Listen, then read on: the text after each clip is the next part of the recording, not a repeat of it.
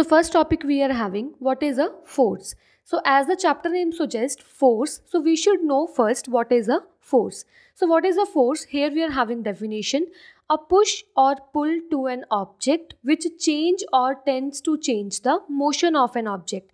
Means whenever we are pushing or we are pulling to any object, that push or pull to any object is nothing but we are applying a force. And due to that push or due to that pull, when the object changes its motion or changes its direction, that is nothing but it is a force. So push or pull means what?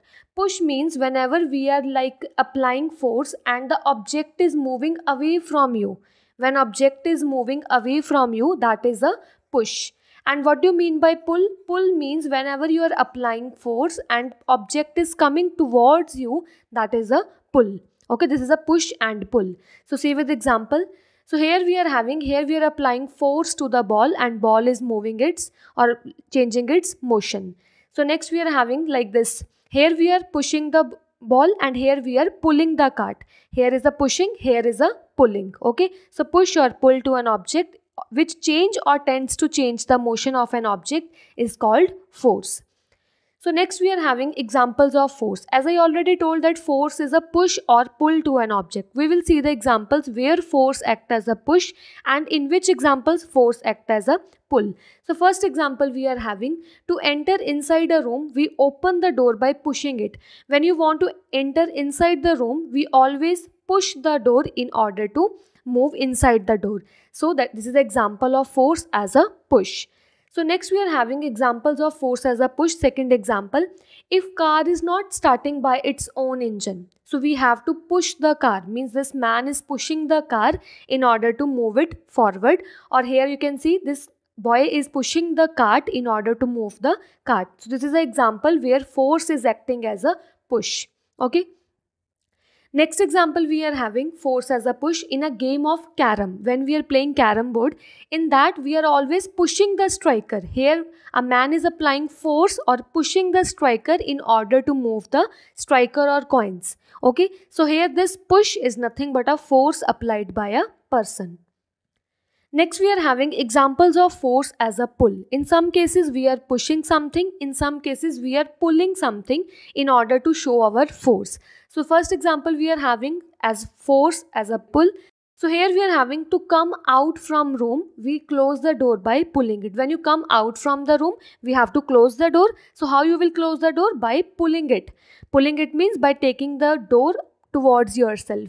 So that pulling is nothing but a force applied on a door and door closes by our force. So next example we are having, a rickshaw puller pulls his rickshaw. So rickshaw puller is also pulling his rickshaw, means he is applying his force in order to move the rickshaw. Next we are having effects of force. So as we know, force is a push or pull to an object which change or tends to change the motion, direction, means due to applying force, many effects have seen in the object. So which effects we are going to see in the object, that effects one by one we are going to study. So first effect we are having, a force may start motion in an object which is at rest. For example, this ball is firstly at rest. Okay, when the boy is applying the force on this ball, the ball start moving or the ball changes from the state of rest to state of motion. So by the force we can start a motion in any object which is at rest. Second effect of force we are having, a force may change the speed. If we are applying the force on the pedals of this bicycle, so the force can change the speed of the cycle. If you apply less force, less speed will be there. When you apply more and more force on the pedals, then speed of the cycle will be more. Or a force can change direction also. For example, ball is coming towards this batman, and when this batman hits the ball, means applied the force, the ball changes its direction. Okay, so by the force we can change speed also. By applying the force we can change direction of any motion of an object. Third effect of force we are having, a force may bring moving object in rest. If you want to this moving object should be at rest, then what you will do, we will catch the ball. So how we will catch the ball? When ball is coming toward this boy, this ball is in motion, but when this ball come toward this glove, so he will catch the ball.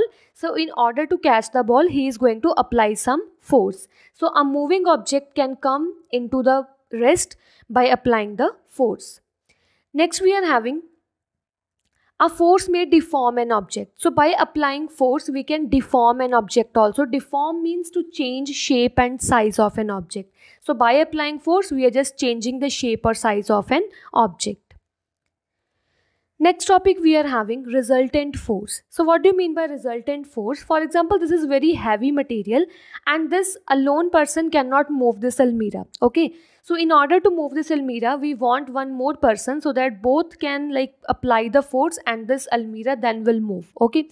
So what is this? This is known as resultant force. When two or more forces acting simultaneously means on a same time at an object, then net force, then total force exerted by both these persons is nothing but a resultant force. Resultant force means the total force acted by the persons or any bodies on any object, on one object. That is a resultant force.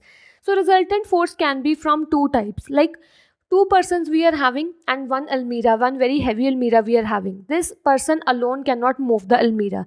So we called one more person so that he can also apply some force and this almirah can move. So two cases are there. One, they both can just apply the force from same direction.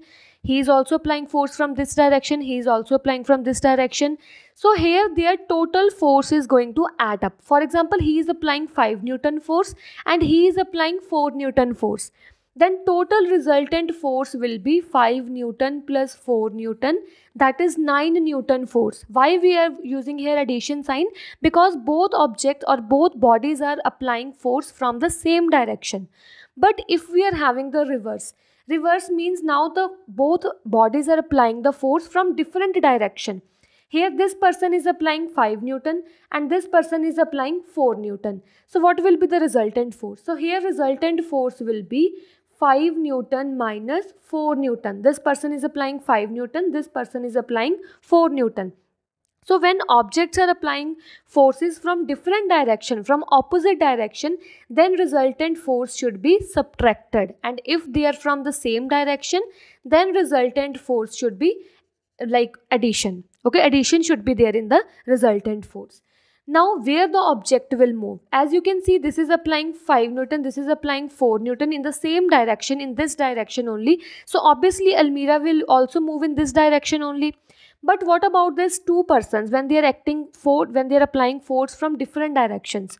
For example, this is applying 5 Newton force, this is applying 4 Newton force.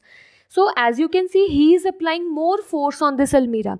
If he is applying more force, then from this side, almirah will move to this side. Okay. Wherever greater force will be applied, to opposite side the almirah or any object will move, because 4 Newton cannot having that much force so that he can move the almirah to that side. 5 Newton force is more, so obviously almirah will move in that side. Okay. Next we are having types of forces. So first type of force we are having contact force. As the name suggests, contact force acts when two objects are in actual physical contact with each other. For example, when you want to move this dumbbell up, so we have to apply some kind of force. Okay, so how you will apply force? By just actually watching that dumbbell, can you apply the force and can you make it move up? No, we have to hold it by our hand and then only we can move it up. So the actual physical contact between your hand and between this dumbbell is nothing but a contact force. Means only sitting and watching to dumbbell that yes, we can take it up. No, it cannot be possible. We have to get up and we have to take it in your hand and we have to exercise. Okay. So this force is nothing but a contact force when two objects are in actual physical contact. Like muscular force. In muscular force, the object should be in the contact with each other. Then only muscular force will apply. Like he is applying his muscular force. Okay. Like frictional force also. I will tell you about the frictional force also in the next slide. So frictional force is also a contact force. Next we are having non-contact force. Non-contact force means The force act between two objects when they are not in physical contact with each other. For example, here I'm having magnet and here I'm having iron nails. Okay, so can I take, if I want this iron nail should be attracted toward this magnet, so what I have to do? I will take the iron nail and then I will stick it to it. No, I will just make the iron nail very near to the magnet, and magnet itself will attract the iron nail toward itself. So what is this? This is not an actual contact. Here kind of some kind of not a physical contact is there. Here magnetic field is generated. Due to that magnetic field, iron attracted toward this magnet. Okay, we need not to take the iron nail and we need not to stick it to magnet, means it can move like this without physical contact also. So magnetic effect, gravitational force also, means if you want to throw this ball down, we have to take the ball and then we will put on the ground. No, we will just throw from upside only, it will automatically go downside. So this gravitational force, okay, gravitational force, magnetic force, these all are the examples of non-contact forces.